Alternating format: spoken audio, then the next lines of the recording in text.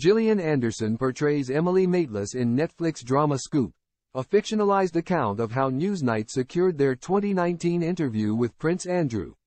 Emily Maitlis has responded to Gillian Anderson's claim that she probably came across as a lunatic upon meeting her for the first time. The actress stars as journalist Emily in Netflix Scoop, a fictionalized retelling of how Newsnight secured their headline-grabbing interview with Prince Andrew back in 2019.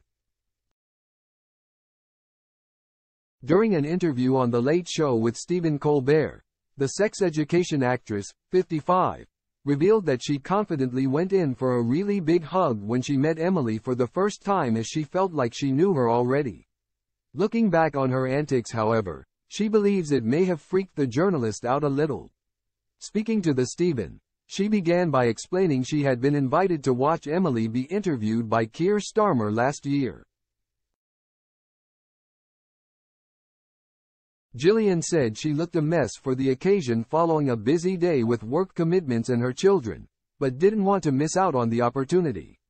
As the host held up a picture of her alongside Emily from the event, Gillian claimed she looked more like a journalist due to her casual outfit, while fabulous Emily could have been mistaken for an actress with her glamorous appearance. Quizzed on how their first meeting went, she shared, "I've been studying her for so long, I knew her so well, it was like she's my friend. I went in for a really big hug. Asked if the hug was well perceived. She joked, 'I think I may have come across as a lunatic,' and claimed Emily may now think she's a weirdo." The journalist has since shared the interview on her Platform X page, telling fans she was utterly psyched that Stephen had watched her McTaggart lecture many times and was bowled over meeting Gillian.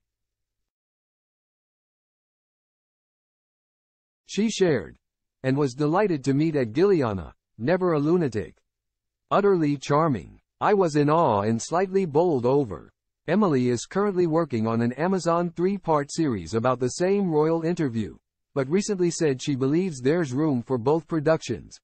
Speaking to Deadline, she said, "I've left those behind Scoop very much to do their own thing, because I think the last thing they want is me peeking around the edges offering my views." It says it's based on a fictional account, so I think it goes into different places and it does different things, to the Amazon series. Downplaying any rivalry, she added, "I think that probably is overplayed, overstated." Netflix prefaces Scoop with a disclaimer that reads, "This film is based on real events. However, certain elements have been fictionalized for dramatic purposes."